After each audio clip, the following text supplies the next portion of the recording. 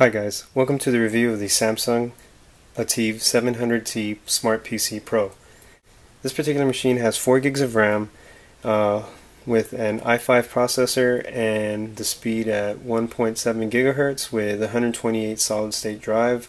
On this machine you have both touch features and pen input. I'll talk a little bit about that later on. This machine is an 11.6 screen and probably has about 5.5 hours of battery life. It's very mobile, very thin. I'm going to go ahead and take it out of the folio just so you can see. Really thin, comparable to like an iPad or iPad Air, I guess, the bigger machine, but and also comparable to the competitor, which is the Surface Pro. I'll talk a little bit about that, and also talk about why I chose this Samsung tablet over the Surface Pro.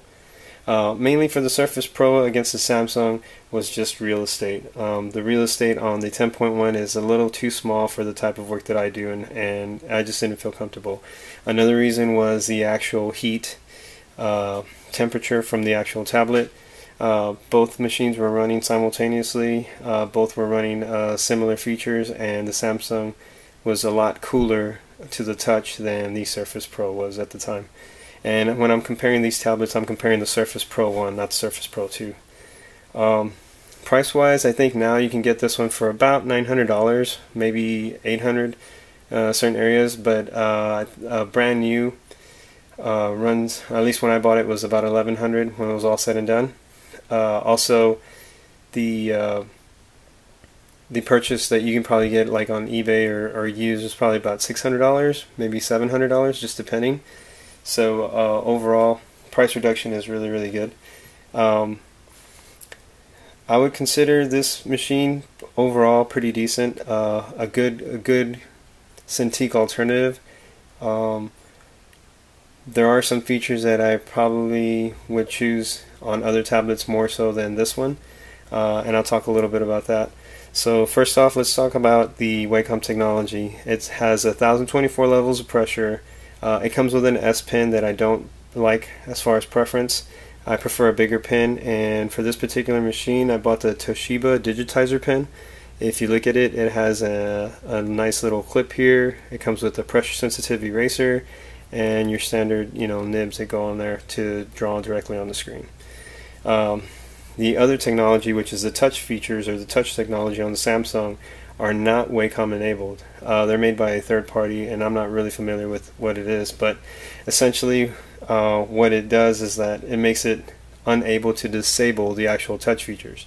So the workaround around that was to actually download a hotkey action script. If you look up ArtDoc and look up the hotkey action script for ArtDoc, you'll basically get a zip file that you load into the computer, and what it does, it disables all the touch features on the actual screen and only makes them available in this area, mainly so that you can actually do all your shortcuts whenever you want to pan to a design, whenever you want to tab to bring up all your tools, when you want to edit, undo. Here, let me just draw something here real quick, and you'll see that it undo, edit, redo, and then save, escape, enter, etc.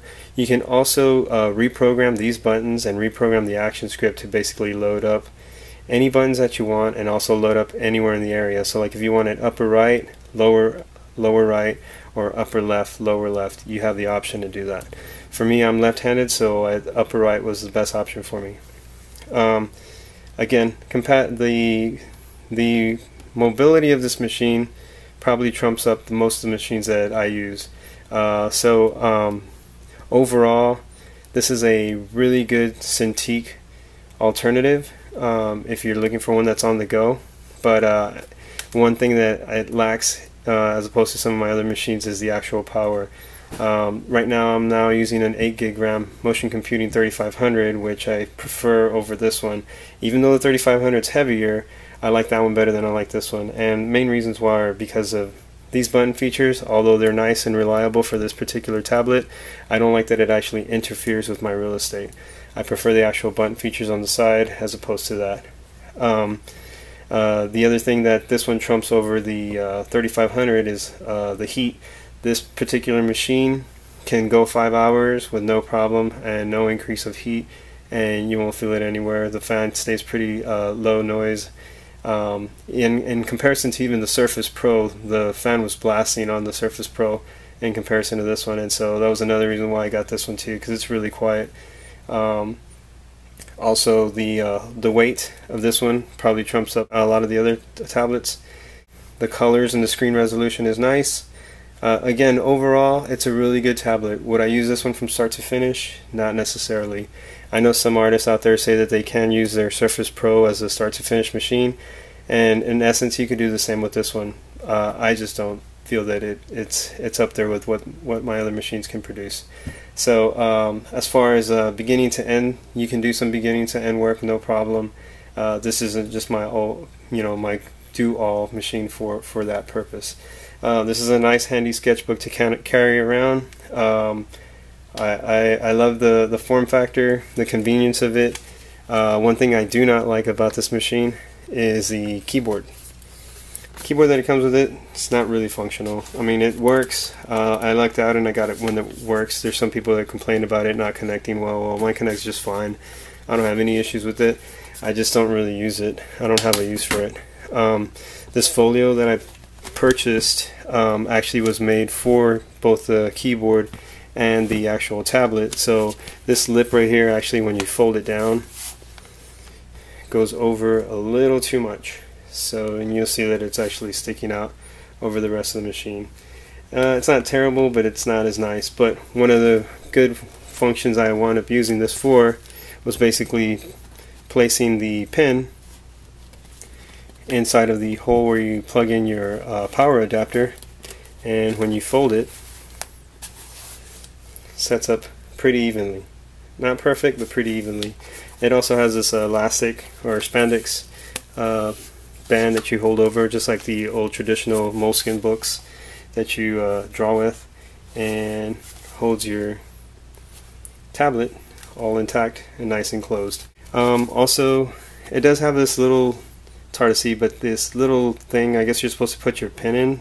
I wasn't really comfortable with that, and somehow, some way you're supposed to use this as a stand. So basically you like unlock this thing, you fold it back, and you use that little lip to do something like this. I didn't find it too convenient. It doesn't lift well. I mean, it's okay if, in a pinch it's okay. I don't necessarily care for it. And you would do your auto rotate, so it would basically